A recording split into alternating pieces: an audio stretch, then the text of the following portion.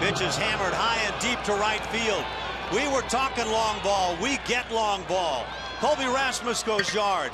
1-0 Houston here in the second.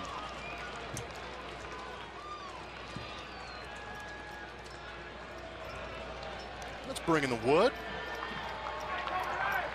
The Astros still with 10 guys with double-digit home runs. Colby just simply adds to his total. From Omaha, Nebraska, he's never got a chance. Pitch is driven high and deep down the left side at the wall. Watch it. And it is off the foul pole. It's a 2-run home run. And Evan Gattis turns this ball game into a 6-0 Houston lead and just gets it out. Slam left field and deep. This one's getting out in a hurry. See ya. And the Astros add one with 2 outs here in the 6th inning and now double the lead. It's 8-4.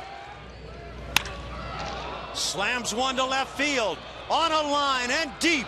See ya.